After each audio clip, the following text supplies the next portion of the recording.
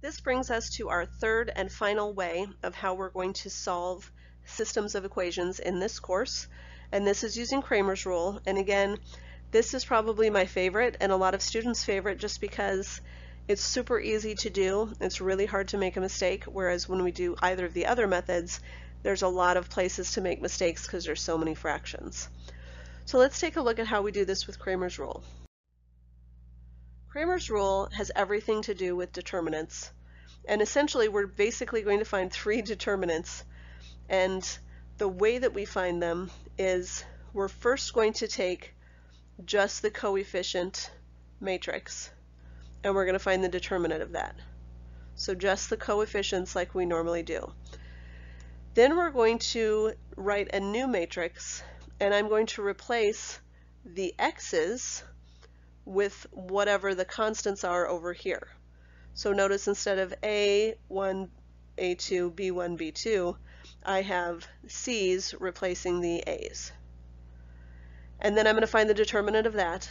And then for the y's, I'm doing the same thing. I'm replacing the y column with the constant column. So this was my x's, this was my constants. And then I'm going to find the determinant of that. So what do I do with all of that? To find the x value of my solution, I'm taking the determinant of, that was wrong. This determinant, the determinant of x, divided by the determinant of the coefficient matrix. And then for y, I'm taking the determinant of the y matrix divided by the determinant of the coefficient matrix, which is a lot of words right now until we actually do it. So let's do it.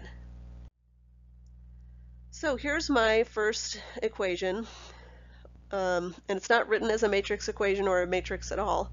And essentially what I'm going to do is I'm just going to find x and I'm going to find y. And some people do it in different ways. They'll find all three determinants first, which is fine. Or you can show it like this. So I'm going to do one each way just so you can see. If I'm doing the first way, whoops, I'm going to use a different color there. Then on top, remember this is going to be the determinant of the x matrix. And on the bottom is going to be just my normal determinant. So that's going to, this one on the bottom is 3, -5, 12, 3.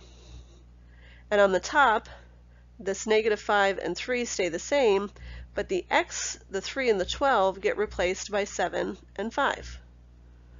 And now I'm just going to do the determinants. The numerator is 21 minus -25.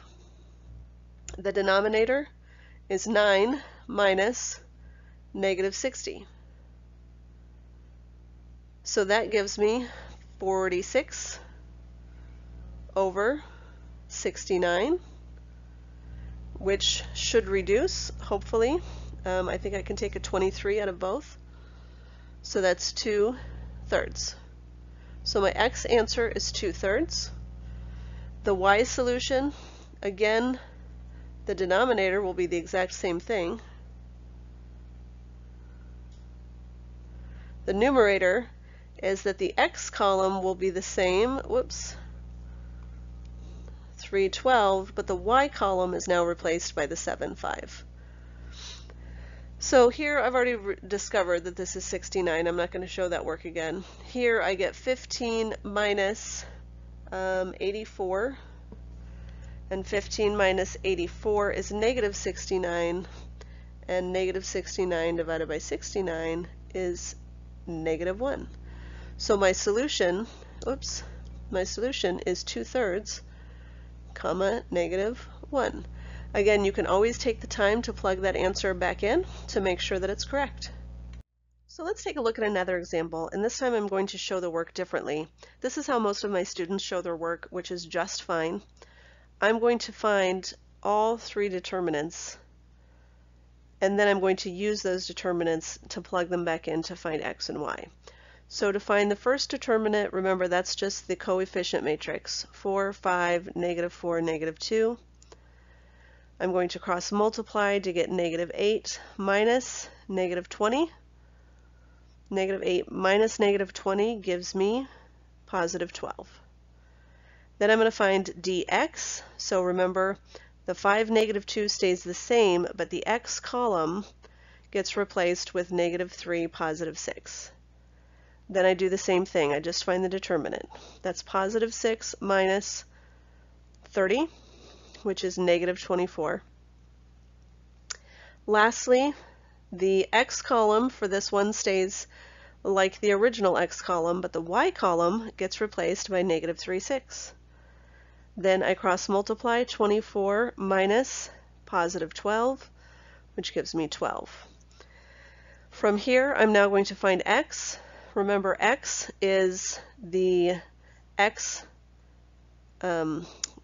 determinant, negative 24, divided by d. So actually, let's write that just so we remember. This is determinant of x over the determinant. So that is negative 24 over 12, which is negative 2. And then for y, we're finding the determinant of y over d. Determinant of y was 12. D was 12, which gives me 1. Don't forget, just because you're showing work like this, my answer is still an ordered pair. So write my ordered pair as negative 2, 1. Last one for you to try on your own, so go ahead and press pause, try this question, show work either way that we showed it but together, then press play to see how you did. I'm going to show it this way again to find d, dx, and dy. D would be 3, negative 4, negative 5, 6.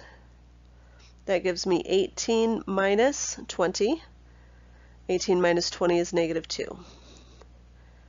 For the x, the y column remains the same, and for the y, the x column remains the same. And then for the x, I'm replacing x with 9, 2, and for the y, I'm replacing y with 9, 2. Now I'm going to find those determinants. 9 times 6, 54, minus negative 8. That gives me plus positive, which is 62. And then 6 minus negative 45.